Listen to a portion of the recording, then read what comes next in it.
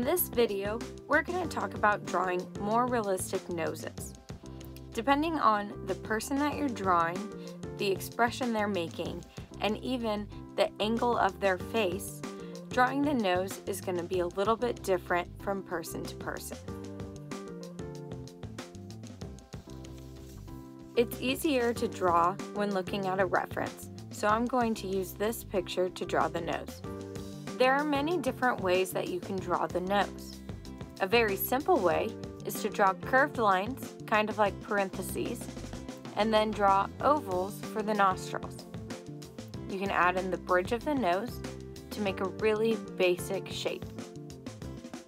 Another method you might see uses circles and blocking in instead of just lines. In this case, you use multiple circles to draw the base of the nose and a smaller circle to draw the top of the nose. You can then define the outer edges of the nose and add in the nostrils and erase the extra lines that you no longer need.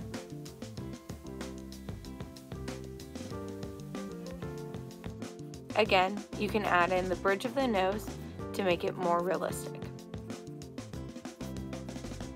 Other tutorials you may see online will use shapes such as trapezoids and rectangles to block in the nose. These are usually used when trying to make a three-dimensional or angled view of the nose. However, you can use it to draw the nose from the front as well. These work in a similar way where you're blocking in the basic shape and then adding in details on top of that.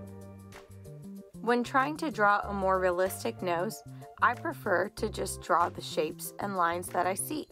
So I've started by drawing the edge of the nose. Because I'm drawing a real person and not just from my imagination, I can see that the nose is not totally symmetrical and not the exact shape of a parenthesis. The whole time I'm drawing, I'm looking back and forth between my reference and my actual drawing. As I add in the nostrils, I see that they're not perfect ovals and that they're actually different sizes on each side. No one's face is going to be perfectly symmetrical or balanced. You have to know that when drawing portraits. I'm making some adjustments to make sure that my shapes actually match what I'm seeing and match the shape of the nose on my reference photo. Now that I have the basic shape of the nose in, I like to add in some shading. When you draw the nose, you don't want really harsh lines. I'm using my blending stump to soften up the lines that I've drawn and spread my pencil out. Because I'm drawing someone with a darker skin tone, I'm going to go in and add a base layer of color or shading on my paper. This will help me be able to get the values correct and the right shades and not just kind of match the image I'm looking at.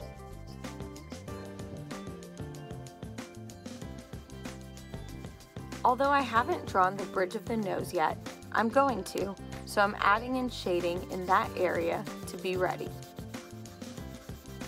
The bridge of the nose especially is mostly shading.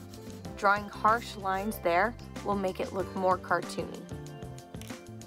You'll notice that around the edges of your nose, underneath the nose, and in the nostrils, the values are going to be darker. I'm going in and building up my value by adding a little bit of pencil at a time and blending it out. While you can usually erase pencil, it's best to start lighter and add layers of value onto your portrait. As you're adding in shading and shadows, you can use different drawing pencils to make even darker values.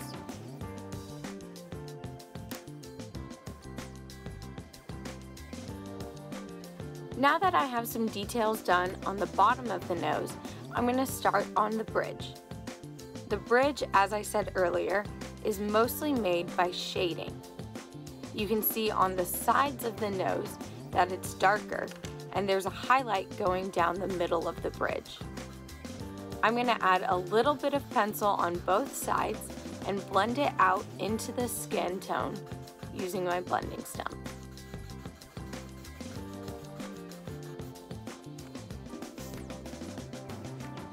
I'm going to use my eraser to add back in the highlight because it's brighter than the rest of the skin. I don't like harsh lines when I'm drawing skin and shading, so I'm going to use my blending stump to make the outline of the highlight smoother. You'll notice that around the nose there are other lines, such as an indent above your lip. You can add that in as well.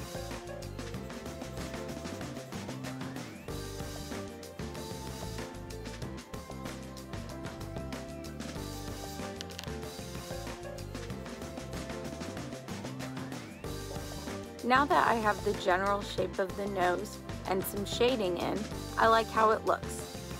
Again, you could go in with darker drawing pencils or erasing more to add in highlights and other details. Drawing, especially portraits, is a skill that needs to be practiced and learned. Work on adding in shading and details to your nose instead of just adding dark outlines, and it will start making your work look more realistic. Thanks for watching and happy creating!